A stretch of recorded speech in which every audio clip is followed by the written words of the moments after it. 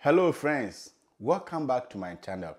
So on today's episode, I am going to take you through the step-by-step process you need to book for your emergency appointment. I have seen that a lot of you make so many mistakes when it comes to requesting for an emergency appointment. And that is why I am making this video to help you out. My name is Alfred and I am a student at the Columbia Theological Seminary. On this channel, I talk about everything visa.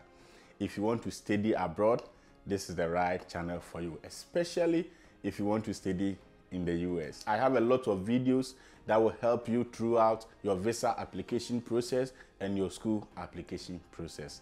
Please, if you are new here, consider subscribing, like the video, and share so that others can also benefit from it.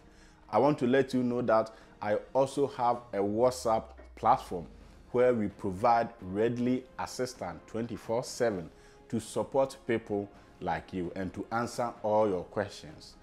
On the platform is a community of people who are in the process like yourself, people who have also gone through the process and have gotten their visas, and people who are now going through the process so that you will not feel alone. Make sure you check the video description section to join the WhatsApp page where you can get a lot of help. Now let's get right into the video. So before you apply for an emergency appointment, you must first have a regular date. What it means is that after you have paid for your visa fee and you have gone into the system to book for your appointment, make sure you take any available date. If there is 2024, 2023, whatever date, make sure you take it. Because without a regular date, you cannot request for emergency appointment. You must also know that you are entitled to only one emergency appointment request. What it means is that when you apply for an emergency appointment and you are refused, you cannot reapply again. You lose your chance of reapplying. If you want to reapply after you have been denied an emergency request, and it means you have to be willing to forfeit your current appointment and your current visa fee. You cancel it, you go back and pay a new visa fee to come and schedule another ordinary appointment again, which I don't think worth the money and worth your time. So make sure before you apply for the emergency appointment, you do things right. You make sure that you are on the right path. Let's get onto the computer and show you how to apply for your emergency appointment. Okay, so to book for an emergency appointment, the first thing you need to do is log in into your accounts from the US Embassy website, from the country you are applying from. So the first thing is you enter your email address here, then you enter your password. It will take you to your application dashboard. So this is where you can see your current appointment. You can see the opportunity to reschedule an appointment. So when you come to reschedule appointment, so I submit. So these are dates available that I can reschedule. You could see that some of these dates are not helpful for me. So what I will have to do is that I will come to emergency request. Now, we are going to see the general emergency request instruction. Who can request for an emergency? So we are not interested in medical emergency. We are not interested in funeral. We are interested in student and exchange services. This is what we are interested in. So for us to be sure, let us see what we need to request for an emergency. You must make sure that you meet this criteria before you continue with your emergency request. This is what it says. Purpose of travel. Let me zoom it and see. Good. So purpose of travel is to begin or resume a valid program of study in the United States within 60 days. Good. So note this, within 60 days, when no regular visa appointments are available. This option is limited only to student and exchange students who are within 60 days of their start date. It is important to pay attention to this criteria. It depends on the embassy you are applying to. So make sure you check it, you read it well.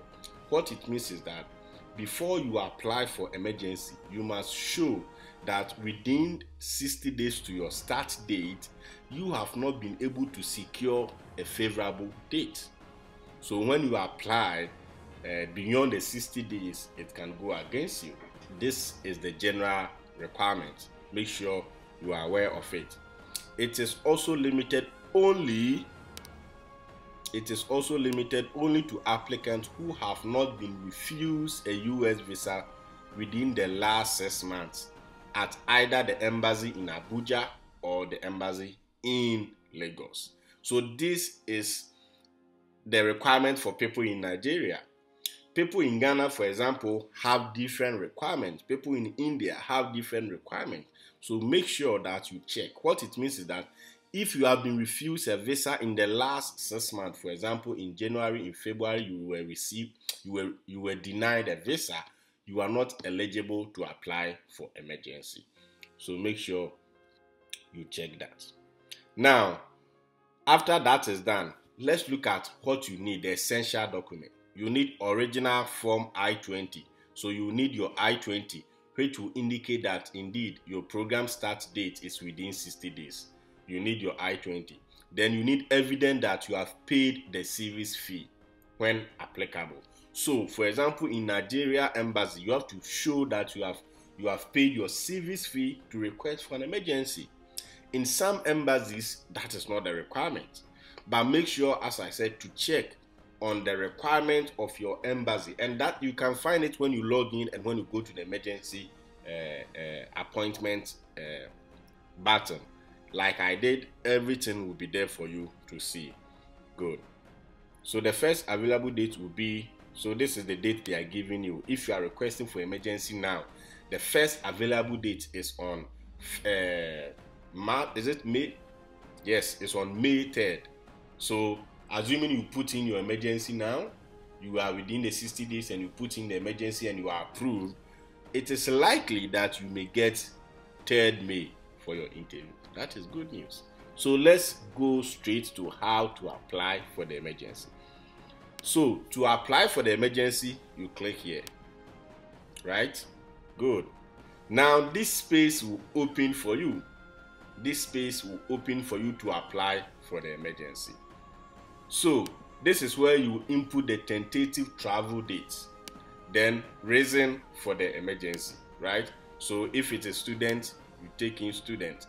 So tentative travel date, you can take today's dates, or you can type in the dates you are expecting to travel, right? Now, that is very, very important. Now, brief explanation of emergency. This is the most important thing. This is where you are going to explain why they should grant you an emergency, why they should grant you your request. So make sure that here you write as if you are writing an email, you write officially, you write respectfully, and make sure that whatever you write is clear, concise, and easy to read. Make sure that you don't make grammatical errors, and make sure that you write in a respectfully. So let's see a sample that I did, right? So dear sir or madam, you don't know the person, so it is better to be open, right? My name is Dododo. I write to request for an expedited appointment for my F1 visa interview. I have been admitted to the University of Findlay in Ohio to pursue my master's in business administration starting from the fall 2022 term. My school start date is 12 August 2022, but my current appointment is scheduled on 15th December 2023, which will be over 4 months ahead. Which will be over 4 months ahead of my start date for school. In this regard, I would be glad if you could approve my application for an expedited appointment to enable me to attend my interview before my school start date.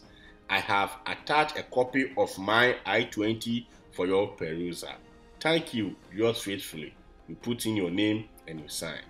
Now, when you come down, this is where you are going to attach your I-20, you are going to attach your service fee payments, and any other document you think you will need. The I-20 and series fee payment is enough. You can even attach your visa fee payment as well.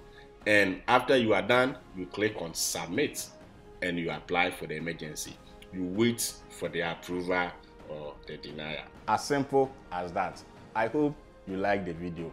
Please consider subscribing and let me know your thoughts in the comment section. Thank you so much, and always remember that theology is fine.